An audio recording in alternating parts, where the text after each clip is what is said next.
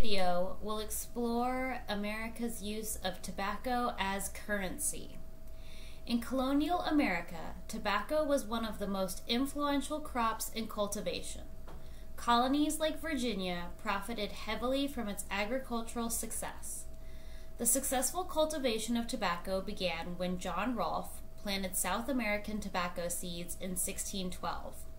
From there, tobacco production spread from the Tidewater area to the Blue Ridge Mountains of Virginia, especially dominating the agriculture of the Chesapeake region.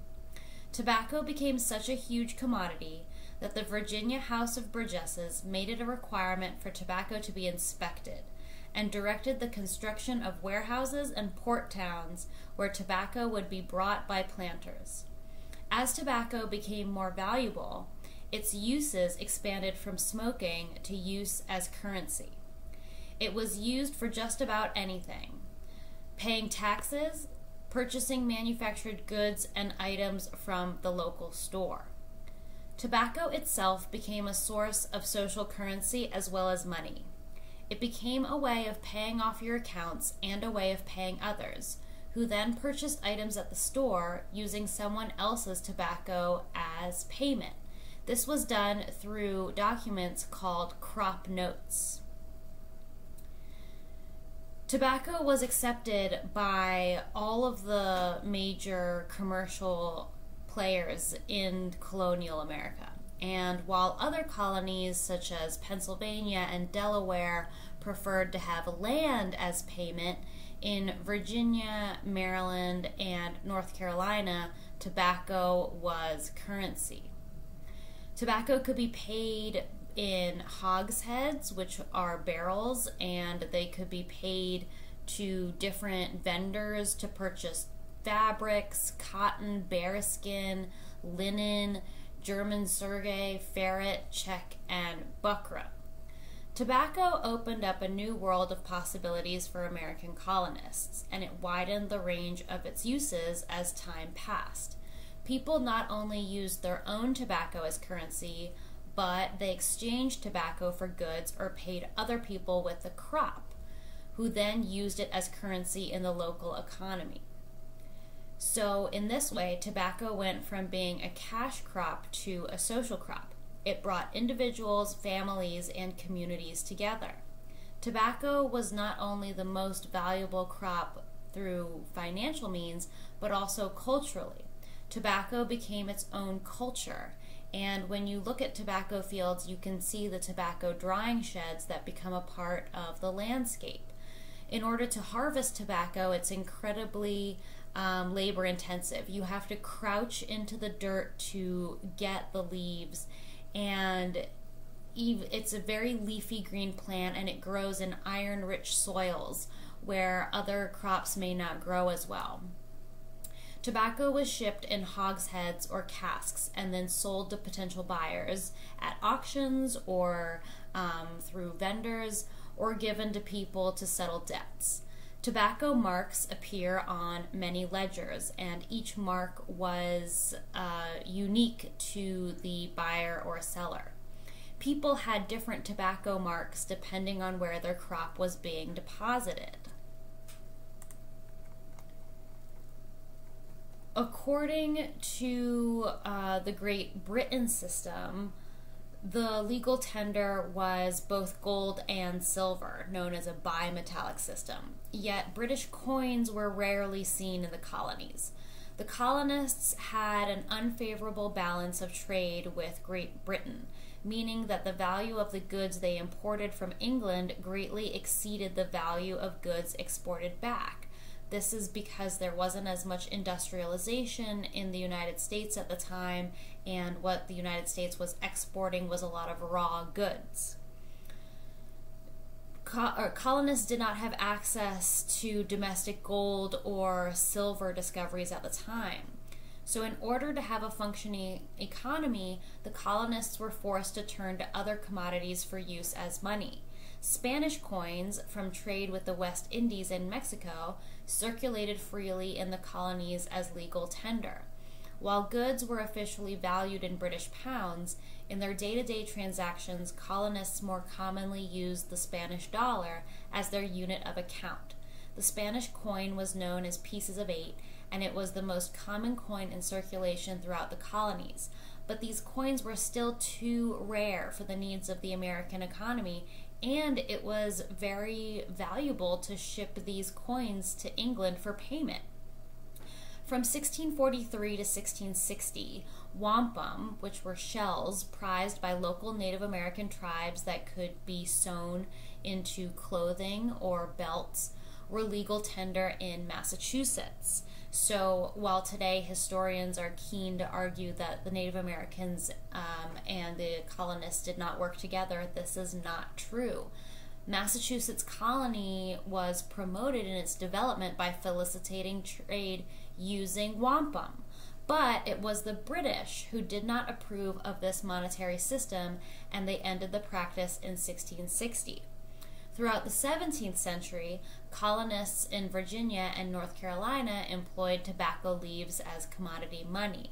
In an effort to address the problem of durability in dried tobacco leaves, they substituted tobacco warehouse receipts for the actual tobacco. These receipts were like promissory notes. They recorded the value of tobacco stored in warehouses for later sale. Since the bearer of the receipt had a claim on that exact amount of tobacco, the receipts circulated like currency.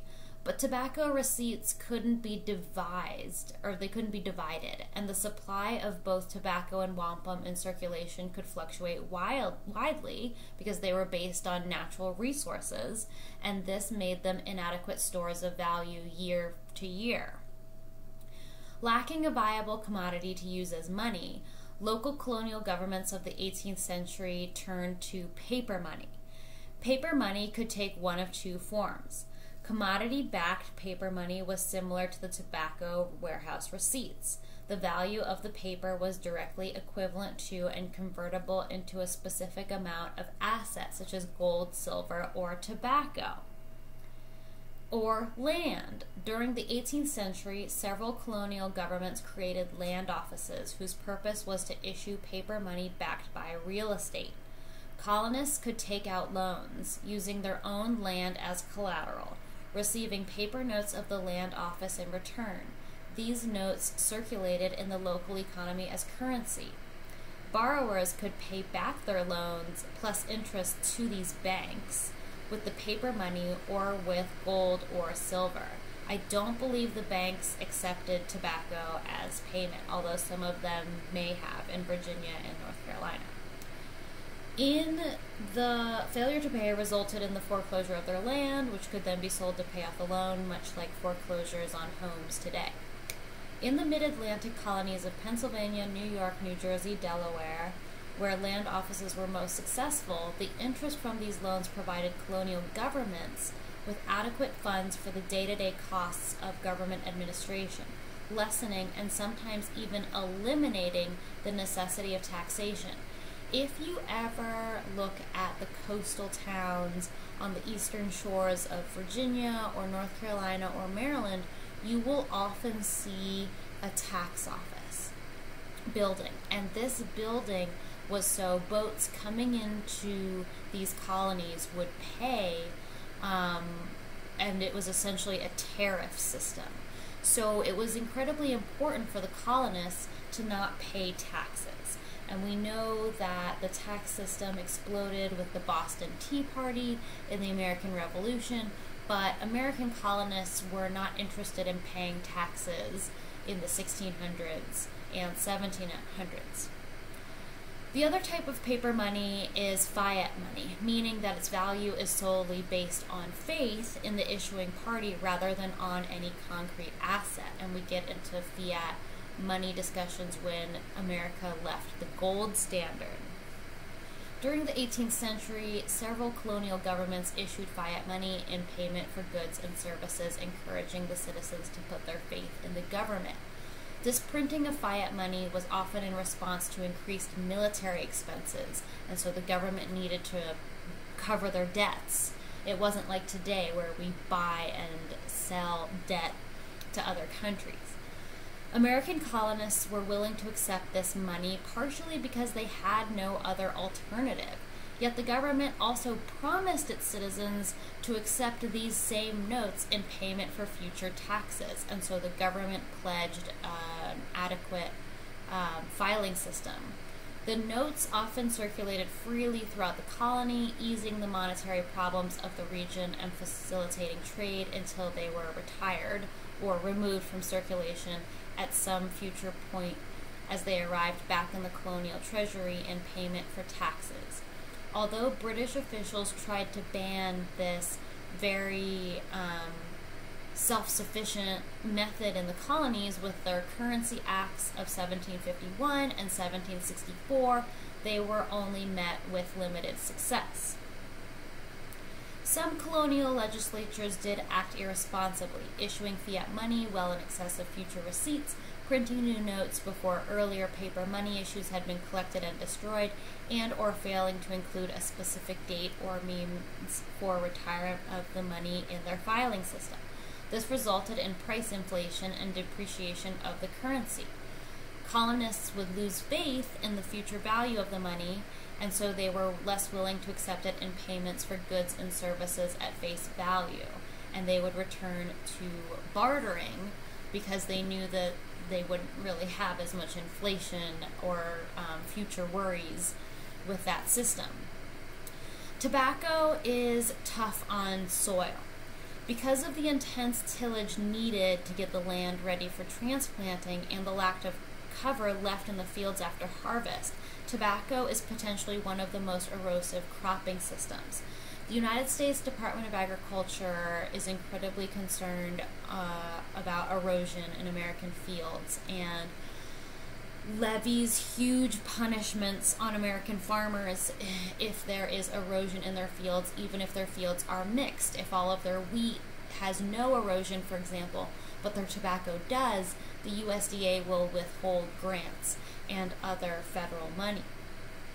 Because of the intense tillage, it is much more difficult to meet erosion reduction goals with tobacco in the rotation of crops than it is with other crops.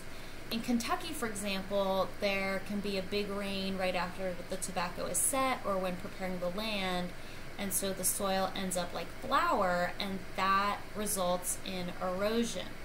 One has to remember that for North Carolina and Virginia, tobacco was one of the main exports until the federal government started to get involved and started to really push back on tobacco farmers. And so the small farmer in these states really suffered, and universities today, from the University of Central Florida to the University of Kentucky, pretty much acknowledge that these tobacco farmers, these old school tobacco farmers, don't exist anymore. Tobacco production can end up losing as much as 24 tons of soil per acre just because the tobacco is so hard on the soil. Regardless of this, the system of tobacco as currency worked extremely well for the colonists. They were able to rely on a naturally reproducing system that required skill and intelligence, and it's interesting to see the way that colonists were able to manipulate the tobacco to make sure that tariffs were in place so that American colonists could be put first in their own financial system.